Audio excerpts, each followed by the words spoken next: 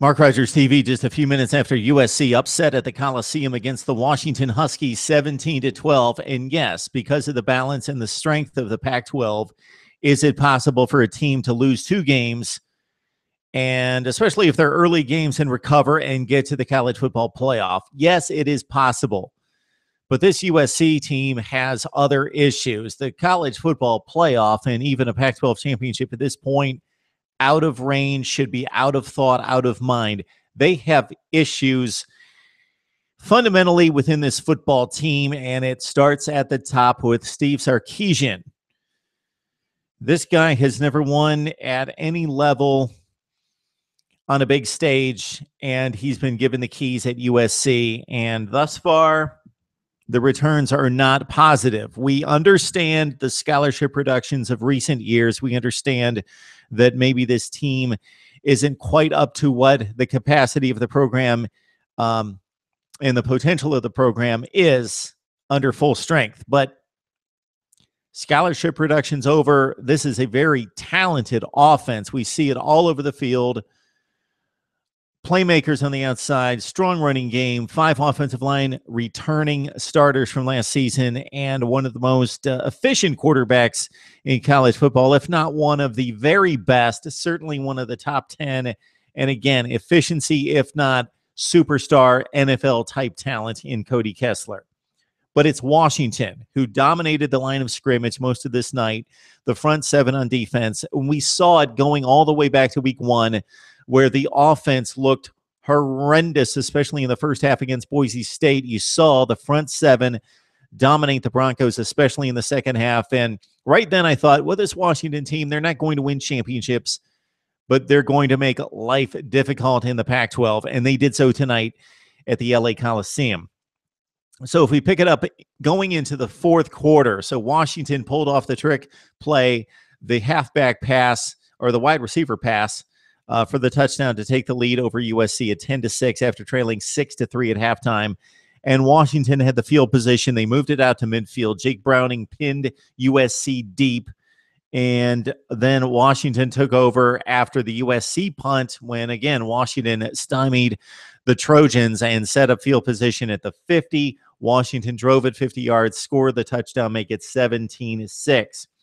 Okay, USC up to that point was 1 for 11 on third down, but they got a few breaks. They got the roughing the passer and the ejection from Victor, who will miss the first half against Oregon. That set up USC in good shape. Ronald Jones got the football on 3 consecutive carries, and he looked impressive. Highly recruited running back coming out of high school, 8 carries, 65 yards. He scores the touchdown after ripping off runs of 15 and 23 yards, and this is where USC lost the game. They took control of the line of scrimmage. They gave it to their 5 veteran offensive linemen up front, and they churned out the rushing yardage, and they took control of the line of scrimmage. And really, USC had little issues running the ball, at least consistency. Not popping for big plays, but consistently ran the ball. Trey Madden, 17 carries for $120. We mentioned Jones at 8 for 65. If you take away the sack yardage from Cody Kessler, 34 USC rushing attempts for 215 on the ground. They were running the ball. They just ran it down the Huskies' throats. So what did they do the next time they had the ball trailing 17-12? It went 3 and out, and they threw it 3 times. 3 consecutive passes after you just ran it down their throats. Football can be a complicated game if you want to make it a complicated game. It can also be to your advantage if you're that smart play calling and need to be. At least run it on first down. You just slammed it down their throats. Don't make it overcomplicated.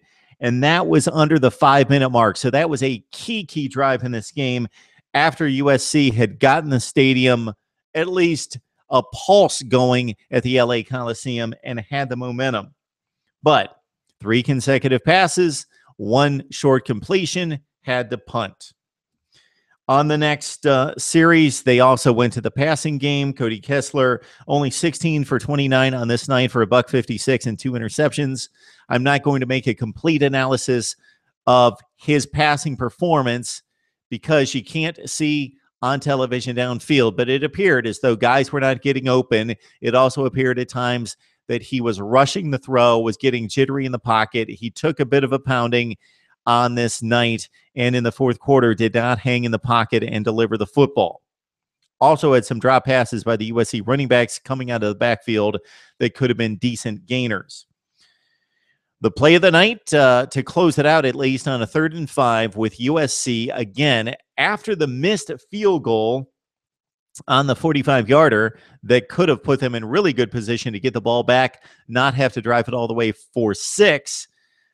45-yarder missed, came up just shy, so it was still a 17-12 game. So Washington in good shape, could have played it conservative, run the ball 3 times, punted, given USC the long field to have to drive all the way for the touchdown.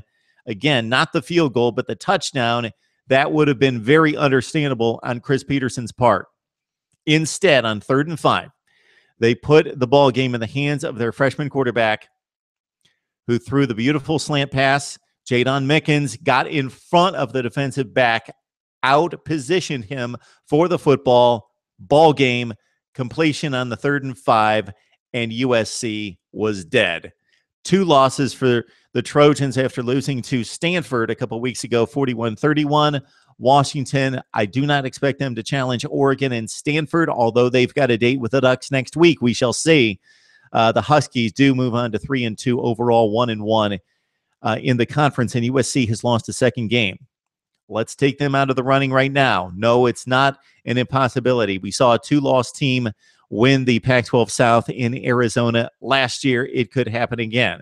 But USC has already lost to Stanford and Washington, 2 teams that you would figure at home, although it's not the greatest of home field advantage when you see empty seats all over the LA Coliseum. But USC still has very difficult games upcoming against Oregon, Utah, Cal, UCLA, Arizona, and 3 consecutive games. Listen to this.